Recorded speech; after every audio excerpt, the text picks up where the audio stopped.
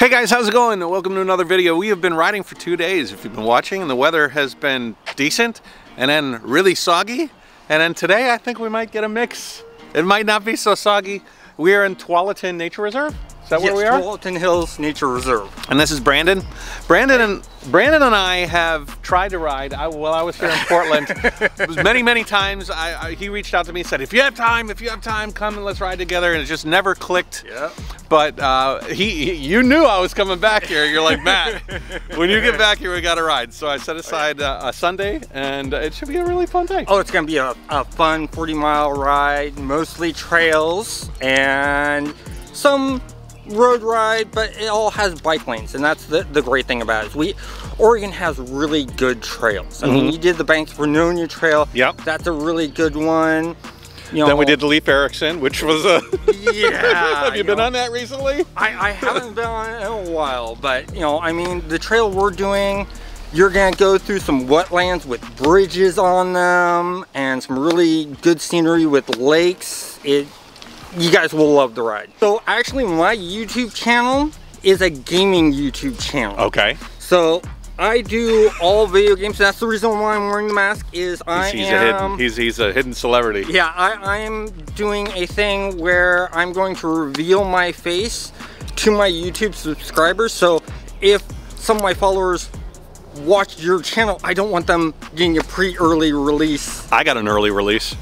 just when I drove up, I got the early release. Yeah, you did. I'm actually a game designer too. So when I play these games and I look at games and I review them, I look at them in the view of the player and then also the developer and a game tester. I'll leave a link for it in the description below, so take a look. Can I tell them that you have cerebral palsy? Oh yeah. Okay? So Brandon has cerebral palsy, and so he's gone from a two-wheel bike to a three-wheel bike, and obviously the three wheels is a little bit more forgiving for... It's a lot more forgiving. So yeah. People with cerebral palsy, they don't have good balance, and yeah. I'm one of the lucky few that have been able to ride a two-wheel upright bike. Yeah. Because of cerebral palsy, my age, my back and my left side that has the cerebral palsy has gotten worse, so I had to go to a trike to alleviate those pains that you get with the back, yeah, the neck, stuff like that. And this has been a saving grace to allow me to continue riding with my dad. You bought your trike from Mel, right? I bought mine from Mel at Recumbent TRIKE. Yep. Mel has been riding with us for the last couple of episodes, and he has a trike shop, so you brought that from him. Cool. So we're gonna go on a 40-mile ride. Yep. And we're gonna start through here, or actually, we're saving that till the end. Okay, we'll finish the best part. Oh okay. yeah. We're going to loop out around here, go around the outskirts, continue down the trail, and then connect to another trail that takes us into Bethany, and then into Hillsboro, and then loop around riding a road and connect back to some part of this trail, and then finish off going through this wonderful nature park. Sounds like fun. Let's go.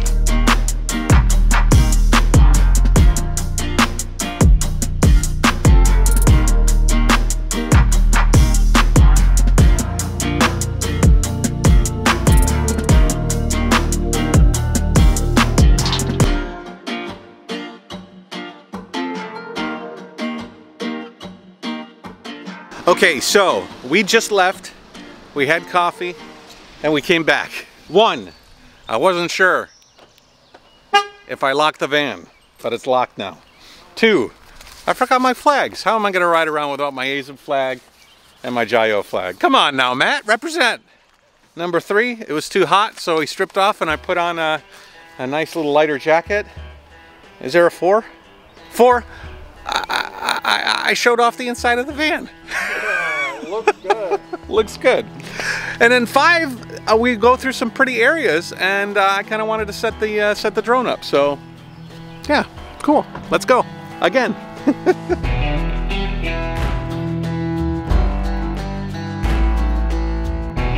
It is a nice day for a ride.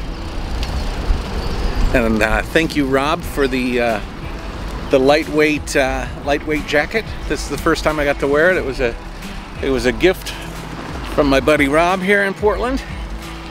So that's kind of nice. I'm very bright, as a matter of fact.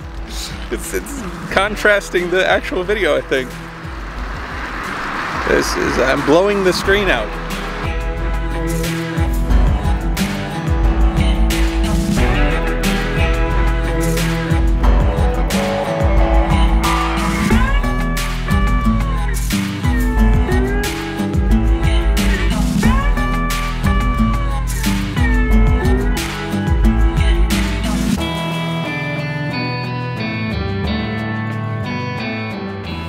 Brandon is my guide. He's like, get the camera out. This is a good part. It's nice to have somebody tell you. Otherwise, you've got to kind of guess which spots will be nice.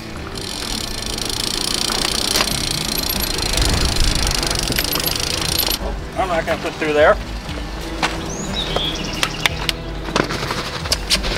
You barely got through. Barely through.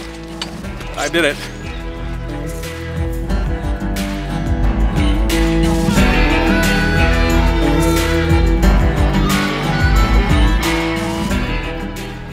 Okay, Matt. Yeah. We're going this way. All right.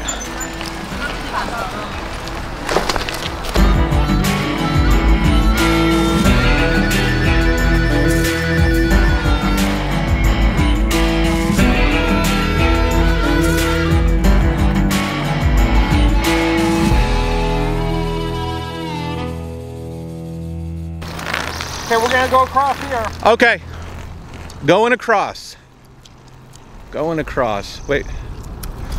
Oh, there's a curve. What? What's he doing?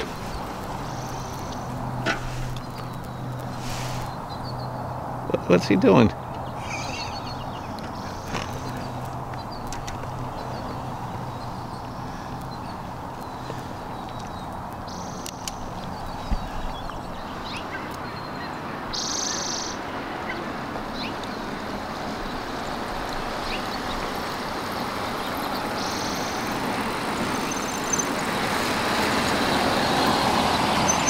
You guys go around? Go around? This is a TiFLY X. We don't go around.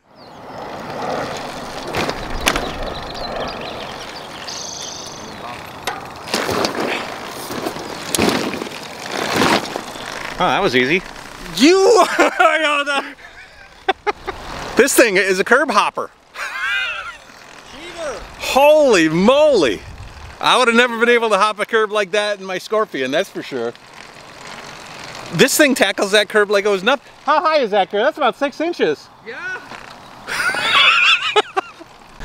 Oh yeah, this is super nice. Boom, boom. Still a cheater. It ain't cheating. Little bounce, bounce. Holy moly. This is revolutionary. This is revolutionary. My loaded down Scorpion 20FS. Holy moly. I used to have to get out and lift that thing over curbs all the time. That is quite nice. He still hasn't found a place to curve around. Yeah, this trail's kind of interesting. That they have these power line areas that you know, every city has these major power line you know, roads, basically, fields. And we're next to one in Michigan, and they just haven't done anything with it. It's just grass. But being able to like turn it into a park with a whole bunch of like different things going on, other than irradiating yourself with the whatever the crazy radiation coming off of those power lines, that's pretty cool. This is kind of nice. What is this? It's a public garden. It's a neighborhood garden where the neighborhood just sort of puts up and does gardening. Oh, neat. No metal. Yep. No metal. Just in case there's like a power surge or something. Yep. I imagine no metal is an important thing. But that's kind of nice. It's nice when you can involve the community in something that, you know. Oh yeah. And maybe you can eat, you know, you can eat all that later. Oh, here's another curb hop.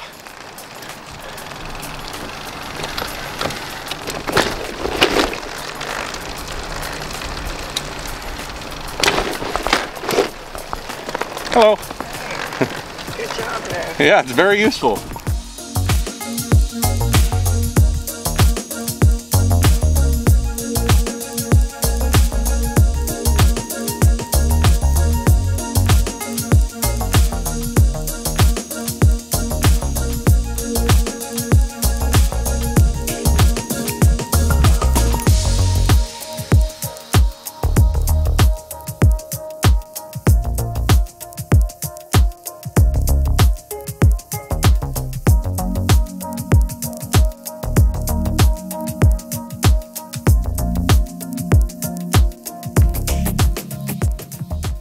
Are you, how are we doing here?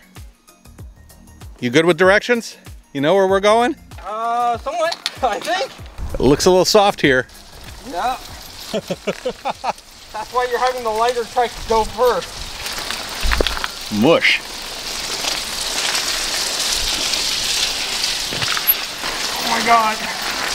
This is a workout. Yeah, we are putting this trike through its paces. I mean, if he can go through it, I can go through it, that's for sure. When you're dealing with soft substrate.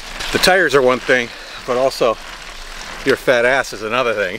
Interesting trail. You're going through some suburban towns, power line corridor, which was kind of cool. But now I think we're going to be going through a neighborhood. All right, so in Beaverton area and Portland area, the great thing I like about the trails is they have devices like this, where you have a bike pump to help with flats, and you have all of your great tools right here to help fix your bike. Yeah. Well, it doesn't even look like it's been vandalized at all. Because people in the Portland Beaverton area respect cyclists. Super cool. You know, in Japan they have a lot of this sort of thing. Uh-huh. Areas to fix your bike, areas to exercise, lots of trail side. Oh, nice. You know, fitness centers. Korea as well. Yeah. I Korea remember you is doing a lot. some exercises in some of those. Yeah, super nice, super nice. Under every bridge, you know. Yeah. So if it's raining, you're not going to get rained on or anything. It's really nice. Cool. Let's continue on. All right.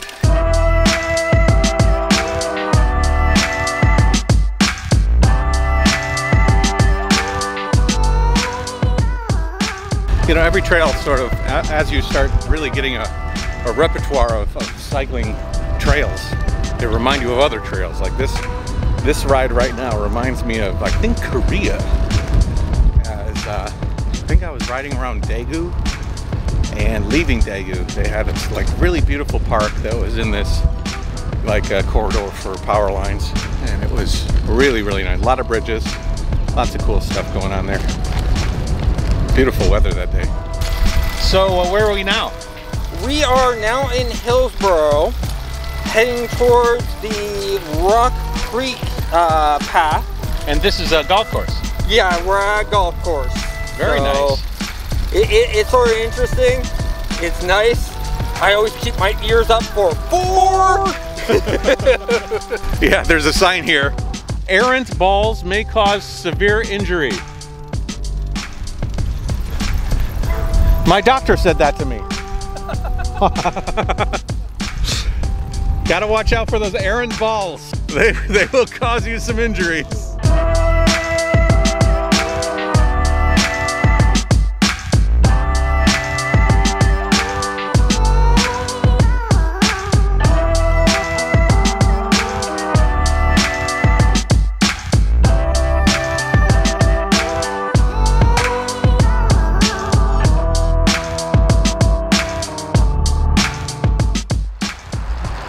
Anytime I go under a bridge, it feels like China.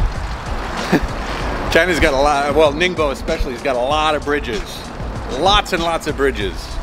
Under them you'll have any manner of things, from exercise gear to like a relaxing spot to hang out, maybe some food vendors. Ningbo's got so many bridges that it's woven into culture. In fact, my daughter, when she was born, I think it was when she was born, you had to drive over like 9 bridges when she was born, or something. There was some sort of Ningbo thing that was ingrained in culture, and that was carried over since ancient times. You know, when there were those really beautiful archway style concrete bridges. Well, they weren't concrete; they were like solid boulder or brick bridges. I remember we were driving through the town, trying to find all the bridges we could in order to satisfy the cultural need. We are slow going, guys. Just very casual ride. A lot of stopping for videos and stuff. Okay, we're crossing here. We're gonna grab some food though. Have a late lunch. Probably gonna be an early dinner for me. I don't eat much in the evenings. Maybe a handful of almonds.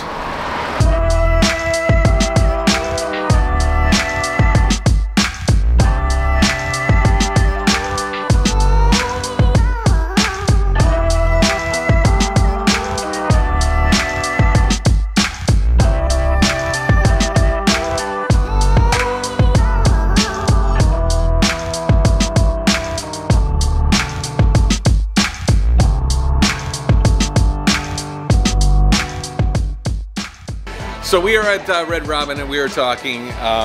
Brandon and I have been buddies. How long have we talked? I mean, beyond me coming to Portland, but we've talked for a number of years. Often. And being able to come here and ride with them is quite nice.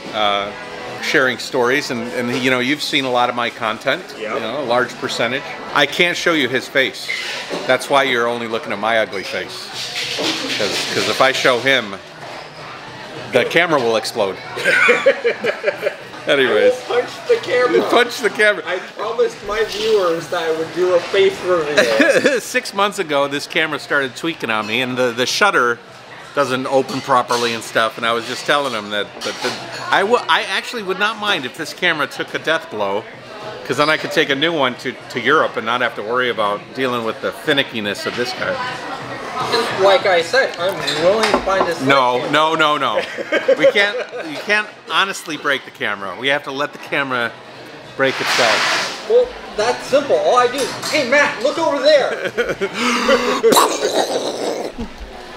Normally I wouldn't eat a hamburger like this, because I'm at that age where it'll add on, it'll add up. But when you ride, like, that's one of the great things about travel lifestyle, you know, when you're cycling and touring, you can do these kind of things and it won't hurt you in the end. This is just fuel. Yep. Fuel the tank. Jayoe. All right, we're back on the road. I've got a few ounces of beer in me and a big burger and some french fries. Feels good. So we'll give a short ride back to the van and then it'll be the end.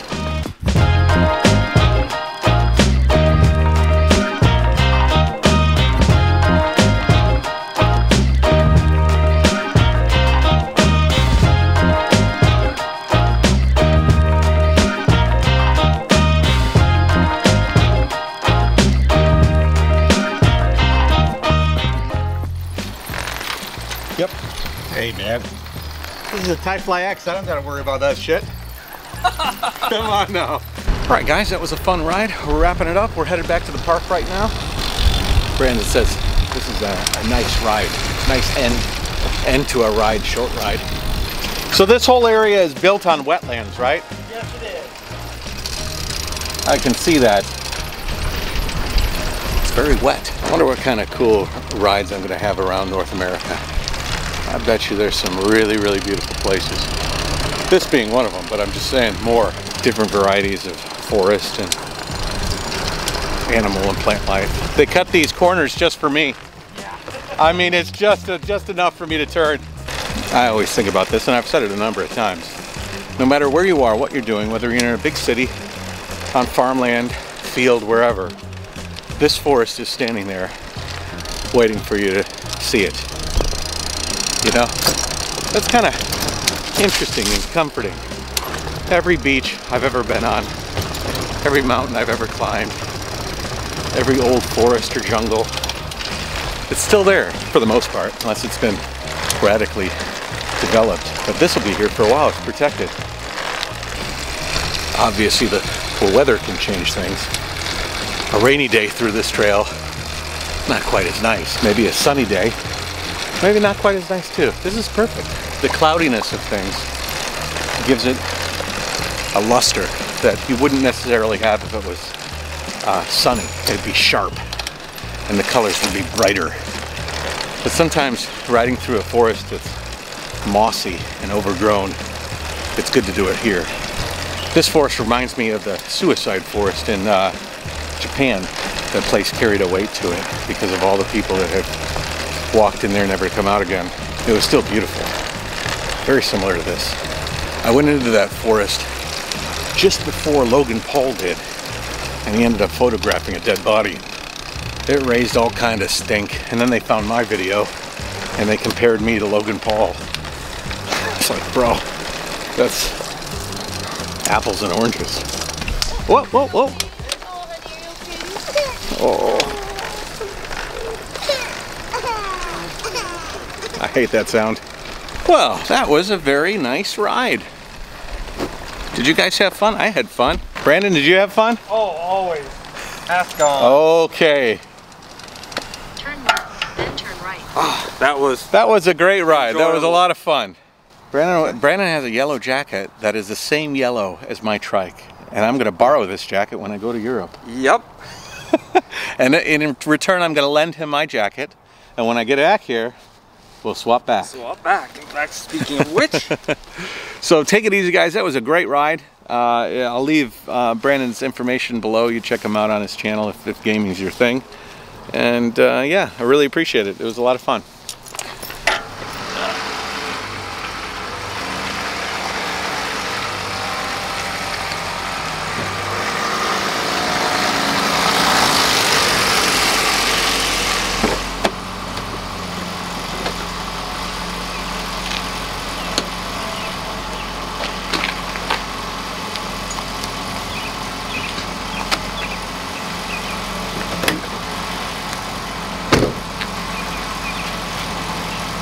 It's like the perfect trike van right now. Yeah. Nothing's in it. It's just the way it is.